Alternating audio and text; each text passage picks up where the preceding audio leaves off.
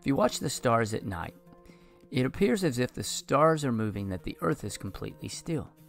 This is an example of apparent daily motion and was used to justify that the Earth was the center of the universe for many years.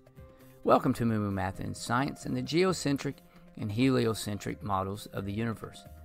From the perspective of the stars moving, it is very easy to assume that the Earth is at the center of the universe. This was the accepted theory called the geocentric model for many years.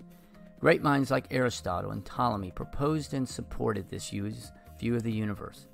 Geocentric means Earth-centered, and it just seemed right. However, there were some problems. For example, sometimes the planets appear to be going backwards or to have a retrograde motion.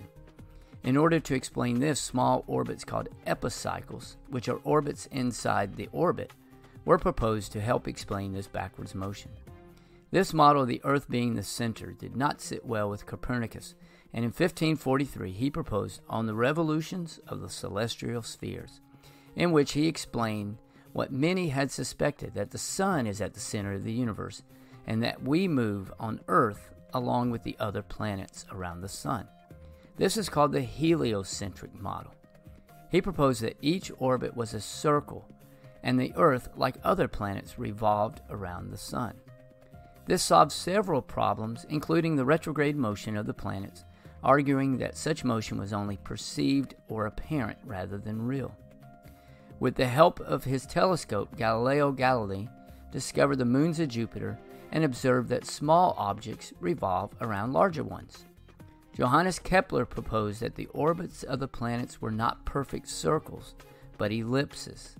Our planets travel in an ellipse and actually speed up when closer to the Sun and slow down when further away. The retrograde motion of the planets was explained because it is caused by the planets that move more quickly past other planets, and it appears that the planet is going backwards. Sir Isaac Newton proposed his laws of motion to help explain how objects interact with the world and each other, and his laws of gravity identified the responsible force behind celestial motion. We now know that the Sun is one of many stars and is not the actual center of the universe, but the planets do revolve around the Sun and not the other way around. If you'd like to know more about the movement of the Sun and planets, this playlist will help. Thanks for watching, and MooMooMath uploads a new math and science video every day. Please subscribe and share.